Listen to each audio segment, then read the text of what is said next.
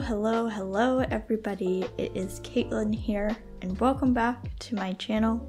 Today we are just getting comfortable, sitting down with our journals and getting organized for the upcoming week. I thought this would be a good opportunity to share with you all how I'm planning my weeks and days in my new traveler's notebook, which currently I'm using as a bullet journal and my main kind of agenda or planner or whatever you call something along those lines.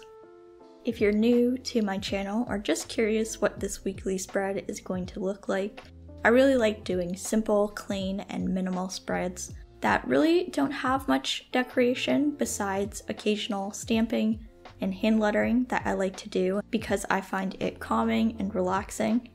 I also don't like to use a lot of supplies just so that I'm not switching pens all the time because I find that a bit tedious. So I'll make sure to link all the supplies below if you're interested, but really all you need to recreate this setup is a pencil, some black ink, some stamps, and a black gel pen of your choice. I really like doing a modified version of the traditional bullet journal daily log for my weekly and daily spreads. I just find that daily logs are a really great way to keep my own brain organized, and it really helps me jot down things so I don't forget them, which is awesome. I like to modify my daily logs a little bit by creating this kind of dashboard on the left-hand side, and this functions as a weekly to-do list where I like to brain dump all of the things I have to do at the beginning of the week. This week I'm just doing a really simple task list with a header at the top that says the number of the week. And this is the most basic version of this spread. Sometimes I'll go in and make it a little more complicated, and I'll do that by either dividing up the page so I have a section every day to write down key events and tasks, or I will make an Alistair method to-do list for the weeks where I need to schedule to-do list items to specific days to stay organized. A good example of this type of Alistair method list is my monthly task list. I always like to turn to my monthly task list before I start planning my week, so I can see if I have any to-do list items already on there that are scheduled for the current week that I need to write down.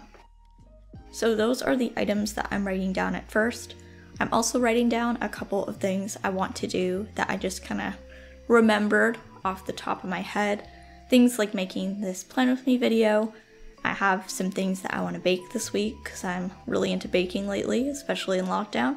And other stuff like that, stuff for grad school, some plant, gardening stuff, really anything that comes to my mind, I write down. For bigger projects or to-do list items that have multiple tasks inside of them, like in making my plan with me video, I will list subtasks by inverting them underneath the main task.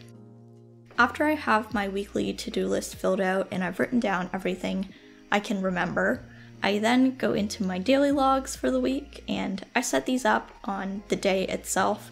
So I'm only going to be filling out the Monday daily log here in this video. But essentially what I do for these is I use my cursive to write the day of the week, the month itself, and then the day of the month. And then right directly underneath, I go in and I write all of the events, due dates, to-dos, birthdays, all of that stuff that I have to get done or I want to make sure that I know about.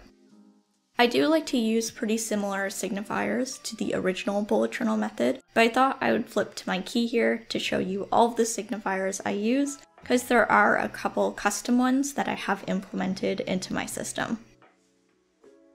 So here's a look at what my daily log looks like at the beginning of the day. As I go through my day, I like to keep my notebook open and check off things as I do them, and also fill in events as they pass. And personally, what I like to do in terms of daily migration is I'll migrate tasks that I haven't done on Monday onto Tuesday, on Tuesday itself, in the morning when I set up that daily log. Also, I like to go into my daily log at the end of the day and make sure that I've checked off everything I've actually done so it's updated. And then I'll also reference that and update my weekly master to-do list to make sure that to-dos that have been already done on Monday are crossed off there as well. so I can get a good idea of what I have done so far in the week and what is still to be done, so I know what my workload is like.